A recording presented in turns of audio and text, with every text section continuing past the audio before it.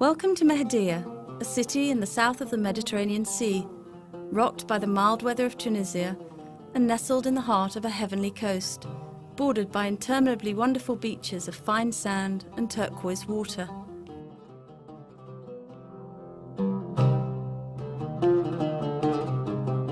Mahdia, a seaside city on the Tunisian eastern coast, is located 125 miles south of the capital Tunis and less than 25 miles from the international airport of Monastir, which is only 2 hours' flight from the largest European cities.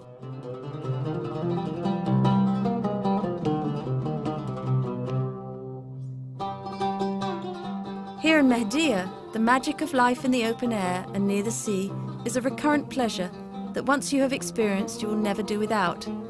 No one can imagine a more delightful atmosphere where you will spend soft, vibrant summers on the waterfront or sunny, hot winters far from busy cities.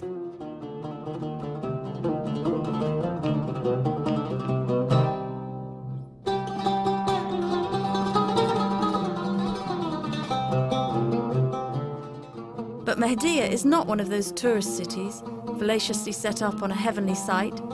It is a 1,000-year-old city which at its peak was the capital of one of the most powerful empires of the southern Mediterranean basin, that of the Fatimids, who even founded in the 10th century the city of Cairo in Egypt. Built on a peninsula of about 5,000 feet long and 1,650 feet wide, Mahdia has been since olden days a powerful and strategic town.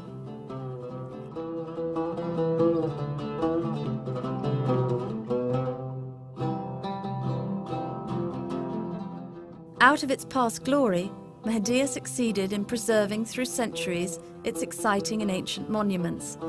The old Punic port, formerly a powerful trade and military port dug in the rocks, the Ottoman fort, a real fortress built in the 16th century to defend the city against the many invaders, and the Medina, which has remained definitely the living heart, reconciling antique and modern Mahdia.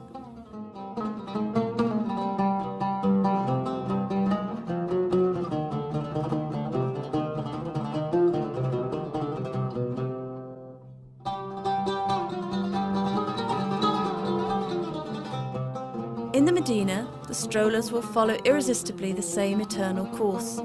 They will cross the weekly market square, while going past the large mosque built in the 10th century and renovated 1,000 years later.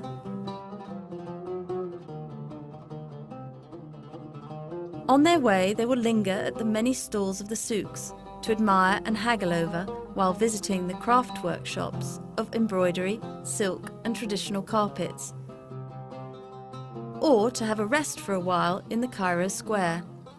Once in Skifa Kahla, literally the Black Hall, they will come across a magnificent gate which formerly ordered the entry to the peninsula of Mahdia.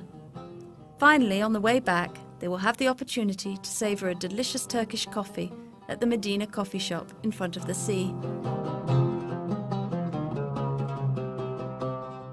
But the appealing charm of Mahdia lies in its heavenly beaches, spread out as far as the eye can see, where whiteness of fine sand and turquoise tones of crystalline seawater give all its magic to this marvellous coast where modern Mahdia has developed.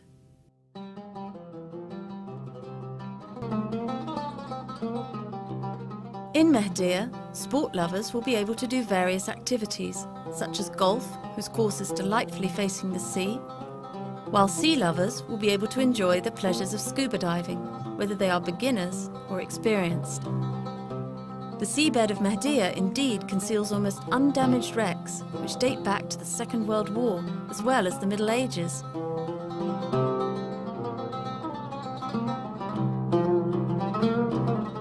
As for gastronomists, they will be able to enjoy the traditional food, another major asset of the area, with the finest and most delicious dishes, including mainly fish and sea products.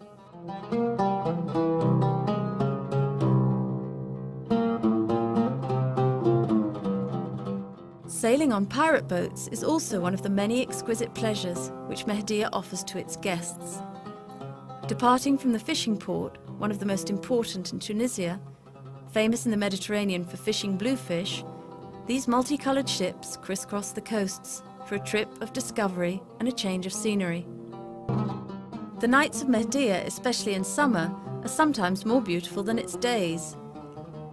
By the magic of music and light, and within less than 1 hour, El Gem Colosseum, the best preserved in the world after that of Rome, changes every year into a magnificent stage to welcome one of the most important festivals of classical music in the Mediterranean. In the evenings, the terraces of coffee shops in Mahdia turn into a living place of meeting for evening gatherings until dawn, rocked by multicoloured music and a feast atmosphere, at a time intimate and lively.